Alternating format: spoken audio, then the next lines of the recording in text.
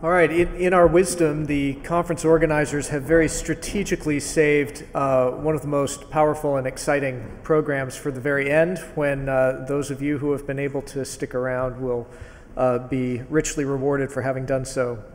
As the panel comes to the stage, I'll just quickly introduce them and then turn the time over to Jayne Marks, our moderator. During this session, as in all others, of course, we encourage you to put questions or comments into the chat on the online platform, and then you'll be invited to come forward and make your comments if you wish to do so in person. So our panel moderator is Jayne Marks. She's joined on the stage by Alex Freeman, Richard Gallagher, Robert Kiley, and Wilhelm Widmark for our discussion on innovating to deliver open access. Jayne? Thank you, and thank you very much. It's so nice to see so many people here in the room, and I know there's also lots of people online who have who've stayed around to join us for this session. I'm joined by a great panel, different stakeholders here representing this topic, and we want this to be a really forward-looking session. We want to take the opportunity to explore some of the innovation that's going out there, talk a little bit about some of the incentives and the barriers, and we are going to get straight into the debate. So, oh sorry, not the debate, the panel. So let's start with some innovations. Richard, do you want to talk about some of the things that you're seeing? You mentioned them earlier, but what are you seeing that's driving change? Thanks, Jayne. Thanks for the opportunity. Since I mentioned subscribe to open earlier, I won't mention it again, except to say that there are now 17 different publishers engaged in converting their journals to open access using subscribe to open. A total of 151 journals in 2023 are aiming for that status, including 51 from annual reviews. But the thing about subscribe to open that I wanted to pick on as an interesting innovation is that there's a community of practice which involves librarians, funders, researchers, publishers, anyone who's interested, getting together and talking about what the issues are, what our common goals are, what our problems are. And I think it's a really positive model for how we all need to work together, and how we all need to really become much more embedded in each other's goals and points of view. So I think that's something that if anyone would like to join it, we have meetings on the first Thursday of every month. And it really is, I've learned an awful lot from the people that are participating in that event, and we all openly share our experiences with the other participants. Another innovation that I think that we need to grasp is open access is all well and good, but it isn't necessarily making information as widely available as it possibly could be, because scientific publications are very particular and particularly dense and inaccessible ways to present information. And I think there's an opportunity for the publishing community to seize a role as a bridge between research progress and civil society as a whole. We're doing this in a number of ways, annual reviews, and we'd love to partner with other publishers to get more information out to the public. There's so much disinformation, deliberate disinformation in some cases, misunderstanding, misinformation on all kinds of topics. There's great science available. Much of it is becoming open access, but that's not enough. We also need to make it accessible to the community as a whole. One last thing, if I could mention it, having spent the last 4 or 5 years mostly just working on a business model to move to open access for our company, and I'm sure at all companies people are working on their own models. Similarly, funders are thinking very deeply about how they support open science, and libraries are thinking about what the best route is for them to get involved in open science. it's great that there's all these different initiatives, but I think it's very time-consuming, and it's not really the best use of our time. So I hope that we'll revert back to some common model that we can all share. And I wanted to mention a model that I've come across, and that I think it bears some examination. It's by a chap called John Walensky, who's a researcher at Stanford University, and he's written a book called Copyright's Broken Promise: How to Restore the Law's Ability to Promote the Progress of Science. And he's basically advocating for a reform of the copyright law in the United States along the lines of the Music Modernization Act, which has really helped greatly in the support of music performers in the last 10 or 12 years or so. I think it's possible that here's a model that we could all coalesce around, and that might give us the opportunity and the time to focus on other things that are potentially more impactful and more important than just working out how to fund open science. Thank you, Richard. So let's go to the library community. Wilhelm, what are you seeing in innovation? Well, it's interesting, the last thing you said, because we have now in Sweden, we have the EU presidency, and we are discussing in the council conclusions between the member states that we must do something about copyright to move this forward. But that is not the library community. But the library community, we are working on different solutions. As I'm representing a big library, and I'm representing the consortium in Sweden. So we work in the consortium on how we have had a group for 2 years now, working on beyond the transformative agreements with researchers, founders, university management, and people from the licensing side, and have had really great discussions on how to move the way forward. So that is one way. Then at Stockholm University, we say that we can't just sit here and talk, we have to act as well. So we have started to work with a little startup company that are working on a publishing platform that we pilot together with the platform, with the company, and try to get our researchers to try out the platform, because I think it's really important to have the researcher in making the platform to start using the platform. And then we need to talk about the incentives and the awards and everything, but that's some of the parts we are doing. Thank you. And this is a good segue, actually, over to Alex. Perfect segue. You could have made that. We didn't rehearse that. So those of you who don't know me, which is probably most of you, I'm director of Octopus, which is a new platform currently funded by UKRI. And we are very much that. So I'm interested in thinking about what is research actually all about, and what is the best way then to communicate that. And research isn't about writing a journal article. Research is about advancing understanding of the world. But of course, it's no point advancing understanding if you're not communicating that to other people. So I'm interested in thinking about innovations that can really serve the purpose of getting research done well and then communicated well.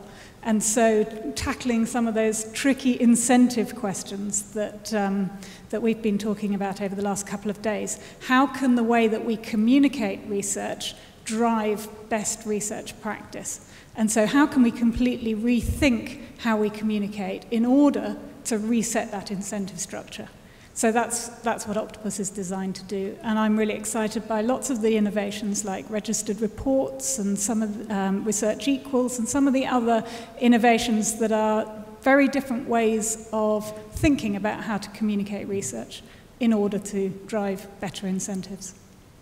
But how do you get the researchers to use the platform? Well, I'm a researcher myself, so I know that problem. It's chicken and egg, isn't it? People say, I will publish there when other people publish there. But I think this is about everybody moving at once. We've all got to, all the different parts of the community, whether that's researchers or funders or publishers, we've all got to think about how can we help everybody take a step to something that's better and that's new. And so I think that that is not impossible. I think there are benefits for every part of the community to changing the way that we do things. And so I hope that everybody can see advantages and move together. And I think we have to make it a place where researchers can trust that what they publish in new platforms will be recognized by funders, will be recognized by their institutions, won't be lost into the internet. So all of these things we've got to think about, and then we've got to communicate it to them and help them try these platforms out and move to them. But I think it takes everybody moving at once. Thank you. I am going to turn to Robert next, but before I do that, I just want to invite those online or in the room, please put your questions in the chat, because we want to have some interaction as we go through this. We don't want to get to the end and say any questions. So please put your questions in, particularly at the moment on if you've got any ideas about innovations that you'd like to talk about. But Robert, what are you seeing as a funder in terms of innovation that gets you excited? I'll pause there. Let me just tackle the incentive thing, because I do think at the moment that trying to introduce innovation until we really seriously address the researcher evaluation issue is like trying to do something, trying to tie your shoelace up with one hand tied behind your back. It's too difficult. And I think so what gives me hope, however, is I think there is a move now to try to recognize that when doing a research assessment, there is more than just a research article, and actually encouraging all scholarly outputs, whether it's a data note or a peer review report, should be considered as part of the research evaluation. So I think if we can really get researchers to believe that, and because we actually deliver on that, then I think there's hope for these innovative models. But I think there are other. I mean, that said, I think there are already some really promising signs. When I was at Wellcome, we launched the F1000 Wellcome Open Research Platform, which moved to a slightly different model of publishing in terms of you publish first and you do your peer review post-publication, and you encourage the sharing of all research outputs. So I say it was research articles, but it was sort of data notes, and they also developed this concept of like a genome note, which is quite innovative in the sense that it was really just publishing the sequence with a little bit of description. This is the grey squirrel or whatever. And what's really innovative about that is that they're trying to find a way, F1000 are trying to find a way, working with the Sanger Institute, of can we actually automate some of the peer review? Because the real peer review here is, can I reassemble this genome from the article? Because it's not really an article about lots of text. It's really just pointed to the data. So I think I've seen some innovation there. I think the model eLife are really pushing is probably the single, again, a really good illustration of where the future might lie. And one thing I was trying to make clear this morning, I think if we don't want to keep using journal names and impact factors, which we all say we don't, but we're all a bit lazy and it's just a bit easier sometimes to use that, then we need to find another way. And I think one of the things like the eLife assessment tries to do, it's like a peer, it's a respected individual, as it were, who is assessing a piece of research and making that public. It can be signed or otherwise. But what I like about the eLife assessment is that they try to identify at the article level its significance and its strength. So, is it groundbreaking, and does the data they've presented support the conclusions? And I think that could be a good proxy, because I think it's unrealistic, as I said earlier, it's unrealistic to assume that people, tenure review panels or grant-giving panels are going to have the time to read all research articles, or going to have the expertise to understand it. So we want proxies, and if there's a respected editor who says this is groundbreaking and the evidence is really strong, that's probably quite a good proxy. So I think that publish review curate model has got real strength. And then finally, I would say I think we've seen a real growth in support for Diamond. The idea that we have a community, where it's free to publish, free to read, and it's owned and controlled by the scholar community. So I think there are some really positive signs. Can I disagree with Robert on that?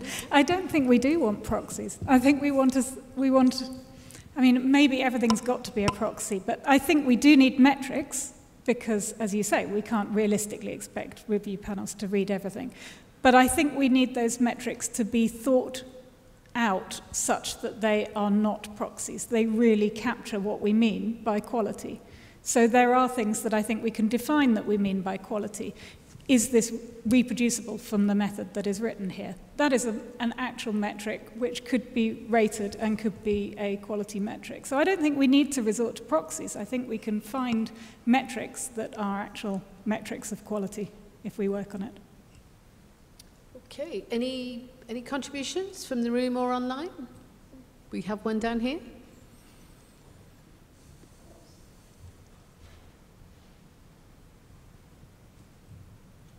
Trying to type it in, but I can't type that quickly. I'd love to hear the panel's view on creating incentives for reproducing work, your own or other people's, because at the moment there is an active disincentive for reproducing work. You're not going to get it published in all likelihood, which in itself is almost an incentive for bad behaviour. Ooh, yeah. Who wants to take Can that I, one? can Really I good jump question. in? Yeah, no, Thank this is close to my heart. I think it's really important that what gets published is not judged on the findings and the outcomes, but it's judged on the quality of how the research is done. I mean, Octopus has one solution to that, which is breaking up the concept of an article and a published paper, and instead it publishes smaller units, as does F1000. But I think that if we get away from the fact that what we care about, apparently, is data and findings, and actually move to what we care about is high quality, then it doesn't matter whether that's potentially a small data set, which on its own is not, robust. It could be reproduced or replicated analysis, reproduced data collection. All of these things are incredibly valuable when they're put into the whole, and may not stand as valuable on their own. I think all of these things need to be recognized for the intrinsic quality of the work rather than just the findings. So I think it's really important that we move away from judging work on just the outcomes and the findings and more to judging it on how well it was done. And then it's scholarly communication again. The science is the communication. You can follow the communications. So I'm going to turn to Richard now, because that's a really interesting one. If we're going to value the quality of the research and not the final output, how would publishers respond to that challenge? Can I tell you something? I'm almost totally deaf. Oh. I thought I was going to be okay. I just got back from India on Thursday, and I had a ear infection when I was there that cleared up, but it got worse on the plane, and now I'm you can't almost hear. so. Okay.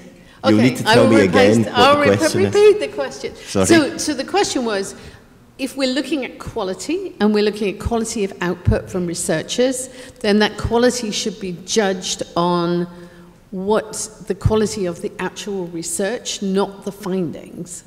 And so the challenge there for publishers is the publisher tends to chase the novelty and the interesting output, by definition, perhaps the impact factor. So how would the publishers respond to that challenge? I don't think publishers have got a good way of identifying quality, and there's all manner of metrics that need to be included when you judge the value of output. So I think that what we need to do is not try and find the one perfect answer, but to try and have a skeptical, inclusive set of metrics that we use to judge quality. Ultimately, since I work for a review publisher, I think that time will sort out what was high quality and what wasn't. And, you know, there's all kinds of possibility for errors to be published and be thought of as quality and so on. And, you know, over the course of time, science is self-correcting because people repeat work, things look a bit out of place, and some high-profile stuff is revisited. Obviously, when something is first published, the more novel and exciting it looks, the more attention it gets, but it doesn't always stand the test of time, but you have to give it time to find out.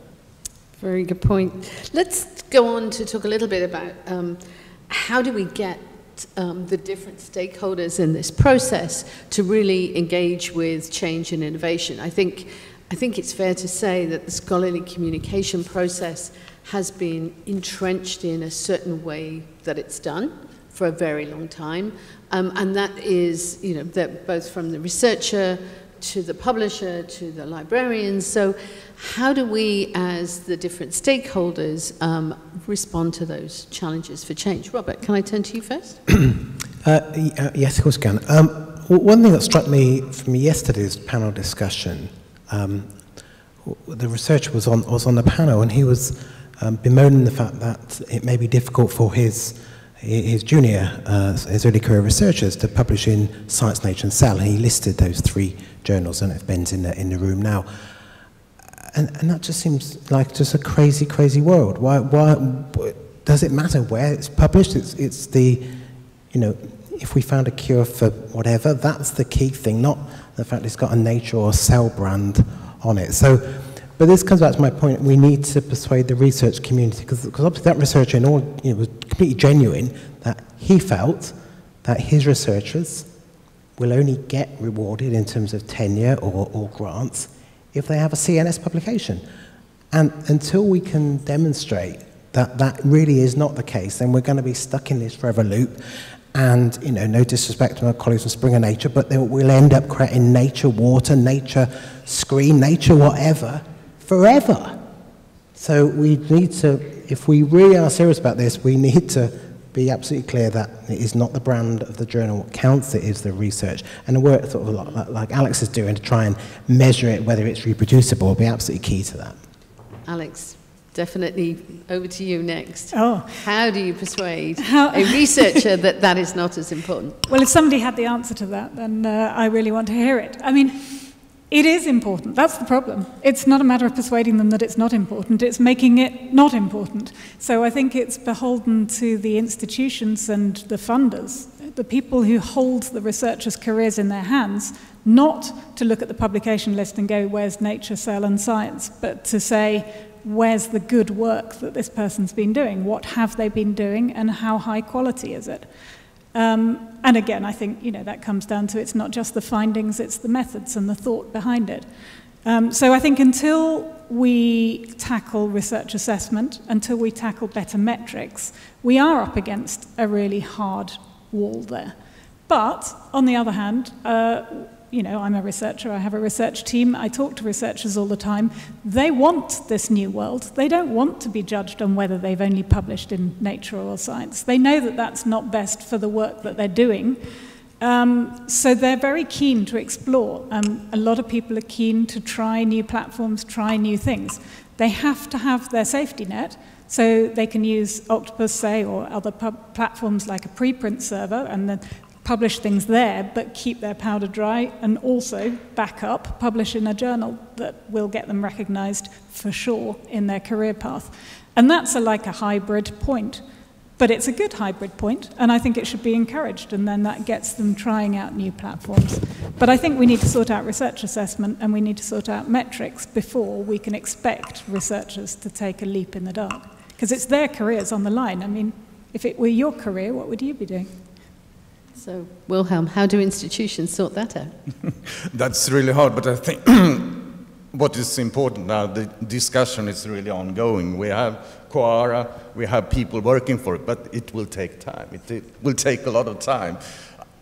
Meanwhile, we need to keep the discussion going, and I think it's problematic now that we have many different strategies that don't align. So as long as we have all different strategies and we don't work together, it gets very hard. So we need to have those conversations, how we can align our strategies. For instance, the different university associations could talk together and have a strategy. Now LERA has one, EOA has one.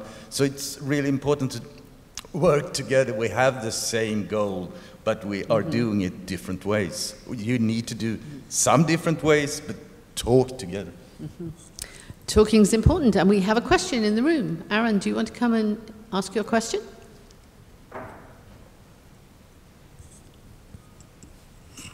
Actually, I have one comment to make first, and then I ask the question. Sorry about that. So one of the interesting experiences I ever worked with was launching a new publishing platform in the desert in Qatar, as some of you might remember. And I usually share stories about that privately and not publicly. But one of the reasons why in the end we didn't manage to take off in 2010, and it was open access planned, was we didn't get the funded researchers to publish on the platform, and the funder basically ran out of steam and out of patience to keep funding that, because it takes a long time. So that's taking me back to my pre-Springer Nature days, which is really interesting. But I wanted to ask, this is the researcher to reader question. So I would like to bring the reader into the room as we can.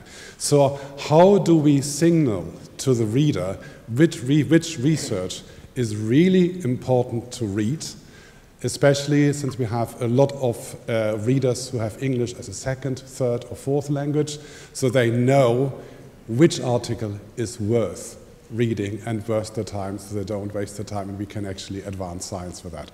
Thank you.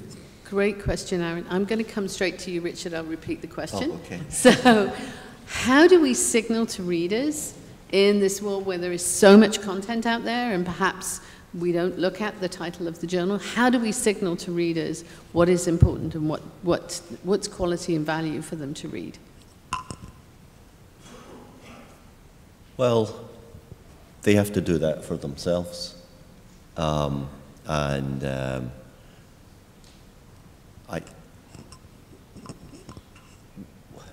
I just think, do you mean scientists or do you mean non-scientists? I suppose scientists. Scientists. I think one of the, people are so familiar with the area that they work on that they'll know pretty quickly what is important work and what is less important. I think it's a bigger problem.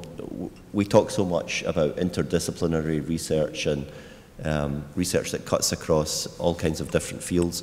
There really is a problem there in being able to understand and identify the most important work in an area that you might want to start working with. And then, you know, I think you just use a review. Oh, very good. So we have a question from Phil in the room.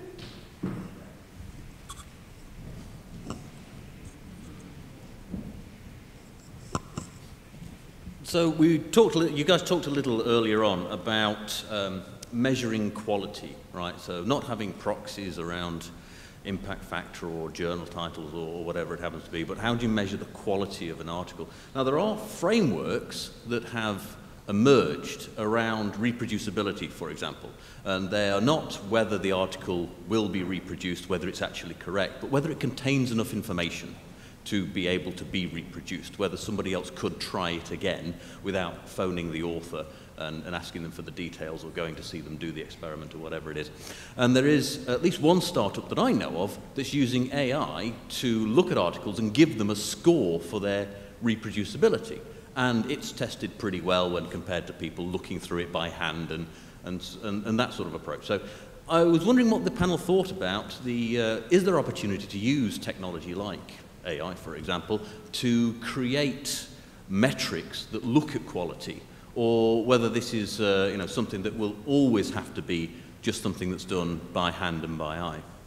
So, Robert, what do you think? I mean, how would a funder look at those kinds of metrics? Well, let me try and just tackle the answer to the question directly. I mean, I think, so we want research to be reproducible.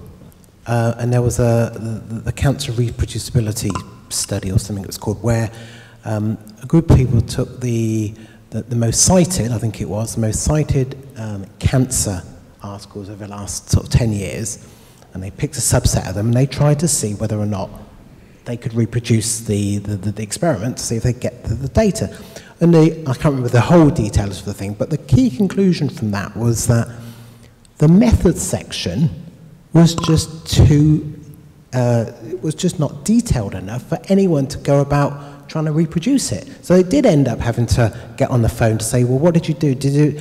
What species, you know, was it male or female of the mouse? Was it on a Friday afternoon? A whole raft of things they had to go and check. So I do think, you know, the idea that you can have a research paper and the methods be, you know, limited by print days where you've got like 2 paragraphs, it's just crazy. So in an online world, we should have, you know, absolutely full methods. And it may even be a separate paper, I think that's what Alex might say. That's why we talk about the fair data and how we can do it. And there we need also to have people supporting the researchers at the institutions to make the data fair and to make it reproducible. So we need, the institutions have to work on that to help the researchers doing. Alex? Well, I was just going to say that particular AI failed miserably on one of my papers, which was completely open, had open data, and the AI said, no, it's got no open data, and I'd linked to the data. But, so I wouldn't trust it at the moment. But in concept, I think, you know, there are things that we can score on that are reproducibility aspects, but I would just get the peer reviewers to do it rather than rely on AI. They've got to read the damn thing, so they might as well tick the box. And they should look at the data as well. Exactly, they should be, yeah. So we're going to turn a little bit now to barriers because, you know, first of all, we have to create incentives, but we also have barriers, some practical, some, you know, just institutional, if you like. So, Robert, what do you see as barriers to moving forward, to particularly let's focus on inclusivity, and how can we make any new open future more inclusive? Yeah, obviously, you know, equity and inclusivity is a really, really important issue. I think we should address it. I think we should not pretend, however, that the current subscription system is a beacon of equity and an opportunity. I mean, the current system is unequal. Obviously, we don't want to build a system which is equally inequitable. So I think, you know, one obvious solution are things like Diamond, as we've mentioned, that as a growing call for, you know, and a number of funders are actively getting behind. There was a Diamond Action Plan. I just looked at it before I came on up here, and I think about a dozen research funders have explicitly committed to that Diamond Action Plan. But it's a huge challenge, and I don't pretend to know the answers. So, anybody else want to jump in? Yeah. No, go on, Will. No? Yeah, I think it's equity isn't just about funding. There should be nothing holding back a researcher other than their own talent and hard work. And I think there are so many barriers. Things like was mentioned already, the English language being a barrier. We have really good automatic translation tools now that are only going to get better. We should be using them. We should have language agnostic platforms where you can read and write in your own native language. We should at least be planning for them, even if we don't trust them 100%. You should be able to flick between the translation and the English version. There should be, all sorts of things where we're trying to remove sources of bias. We talked about bias in peer review already today. We should be removing institutional cues from papers so that, when you're reading a paper, you're not going, oh, it's from this institution, therefore I trust it. It's challenging you to actually look at the content of the paper and see whether you trust it. So I think there's lots of things that we can do, and we should be using as much technology as we can to do that, to reduce these barriers.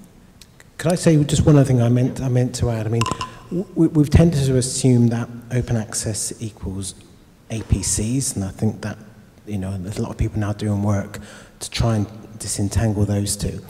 But even if we do, in some future, continue to use APCs, I think we should explore whether there's like a purchasing power parity option. So at the moment, most publishers, and I'm happy to be corrected here, have like a standard APC. You might get it waived, But if you're contributing, it's the APC, and I just wonder why there hasn't been any sort of greater exploration of so if you're in the rich north, yeah, you are maybe paying the $3,000, $5,000, whatever it is. But if you're not in the rich north, then you pay proportionate to your purchasing power. So I think exploring that would be quite helpful. Did you want to come in on that one, Richard? Well, I can hear what you're saying, but I can't hear what Robert is saying. Okay.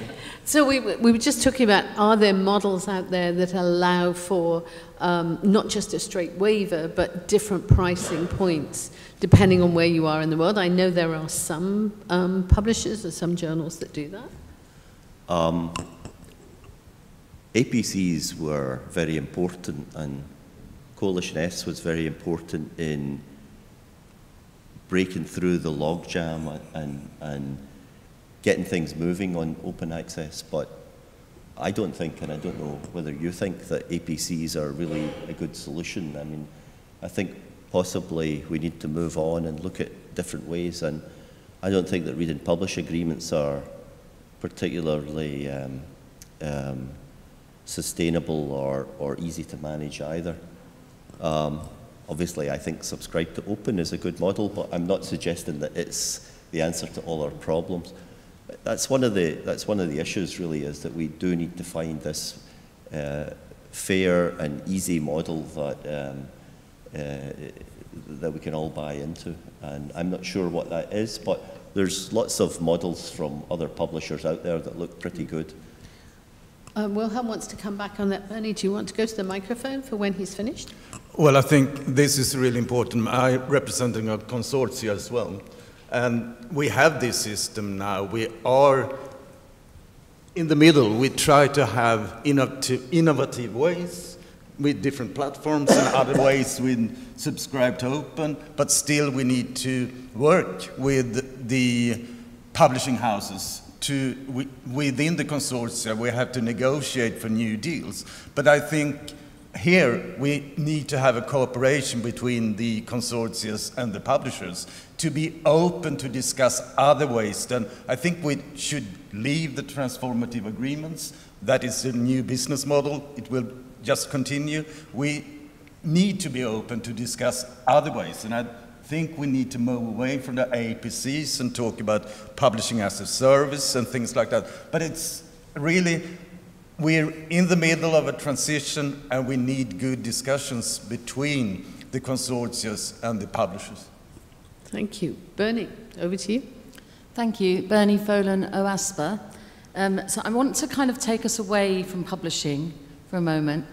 And before I ask this question, this is about research ideas. I should acknowledge that this kind of idea predates PIDs, researcher IDs, institutional IDs. It's a conversation I had many, many years ago after learning that institutions, things may well have changed. There's not a consensus about how we gather information about what research is ongoing. So I'm talking about when that first, the first day that research starts in an institution. I'm not interested really in whether a publication derives from it or whether even the PhD or whatever the award is awarded. But I'd like to know what the panel, if the panel think there's any value in tracking ideas so that we can see cross-disciplinarily and globally what's upcoming, what's forthcoming in terms of the things that are piquing researchers' interest. And I should also acknowledge that when I saw Octopus, I was extremely excited because finally, moving these things apart is, I think, huge progress. Thank you. Thank you. Over to you. Well, yes, as Bernie probably knows, the Octopus, one of the publication types is a research problem, and another publication type is a theory or an idea of how that problem might be solved. And so, in a way, that is kind of tracking what is piquing researchers' interests. But I think that defining the problems is sometimes the hardest bit of solving a problem. So, these things are research outputs in their own right, and people should be getting the credit for them. So I think these are all ways of not only kind of building a knowledge graph of what's piquing people's interest and what's being done, but actually giving people credit for some of the hard bits of research, which is defining problems, coming up with theories.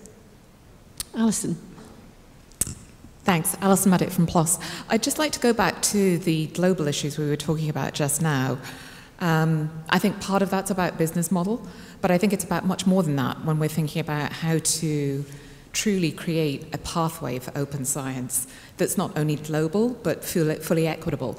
I was at the recent Open Science Conference in the UN a couple of weeks ago, and it was interesting there hearing from researchers from Africa, Latin America, Asia, representing different organizations, absolutely zero support for APCs in any way, shape, or form. So from their perspective, it is very clear that any APC-based model is a non-starter. But I think equally importantly related to that, and this was made very clearly by Ariana, who represents the Brazilian consortium, who've sort of done so much with open access in Latin America, that another key issue for them is around who has the control.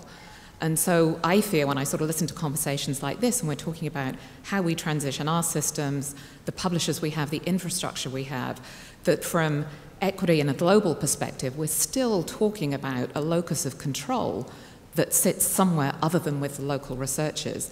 And I'm just wondering how panelists might think about the ways in which that has to fundamentally shift if we really want true global equity in open science. Robert, would you like to pick that one up? Can I say no? No. Sorry. I think that's the honest answer. I'm not sure I fully got the question. Have a go at... So I'm going to try and summarize that, Alison. You can thumbs up or thumbs down. It's really, how do we come up with how do we manage a system, a global system, where researchers aren't always in charge of their destiny, if you like, and how research output is managed in their area. So, I mean, I think one question really for an organization like Coalition S is, to what extent can you help communication around the world between different funder groups, different government groups, I think, and research drivers to make sure that the solutions we come up with really do work for scientists on the ground? Yeah, I mean, if I knew all the answers to this, I wouldn't be stood here, would I? I'd be head of the UN or something. Richard, you want to butt in? I want to make a suggestion, and that's a DAO, D-A-O, which is a decentralized, autonomous organization. What we really need is much more inclusion. We're talking a lot about equity, but we talk about diversity, but there's not much opportunity for inclusion. All of us here are representatives of a fairly narrow spectrum. And what a DAO is that it's a collaborative structure that uses blockchain to gather and deploy information from large scattered groups of people. For instance, there's one on Ukraine relief. There's other ones that are popping up to guide biotech and pharma research. There's even one for science. In fact, there was a conference in London last month on this area of science. So a DAO is it's transparent, it's member controlled, and it typically responds by voting to proposals. So this approach could be, I mean, I think of it as the subscribe to open community writ large. You could have librarians from Latin America, researchers from Riga, funders from the Philippines, publishers in Paris, all contributing their ideas. And I think from that, we might see emerging a consensus of something that really is appropriate and fair for a much wider swathe of the population that we all worry about, but we don't really understand the constraints of. My sort of gut reaction, if blockchain's the answer, we've asked the wrong question, but that's just me being a cynic. I think what we will see is far more sort of scholar-led publishing in the future. I think we're starting to see that through like the rise of pre-printing, so authors taking responsibility. We're seeing that through the rise of diamond models, which are owned by the scholarly community. So I think we are going to see a growth in that. I don't think there'll ever be, a single model. What works in Latin America may not work as well in like the UK or North America. So I think we have to have a plurality of models.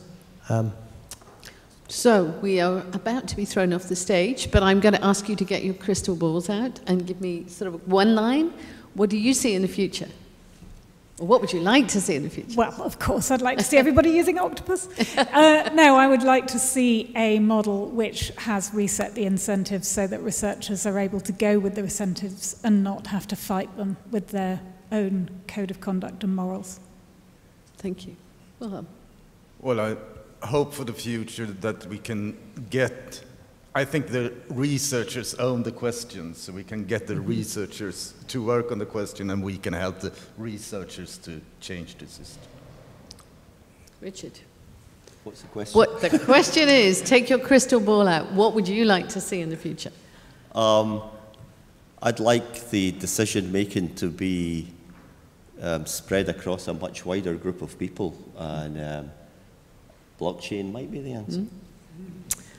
Robert, your crystal ball, what do you see in the future? So if the crystal ball is sort of the next 5-10 years, I think we're going to see a massive growth in pre-printing and the development of journal-agnostic peer review services. So the publish, review, curate model, I think, will be the more immediate future. So there you have it, a very forward-thinking, I think, an interesting session, great stakeholder discussion here, so let's hope it continues in the future. And thank you very much for staying to the end. I'm so impressed that nobody snuck out at the back of the room. So thank you very much, everyone, and over to, I think, Rick, who's coming next. Thank you.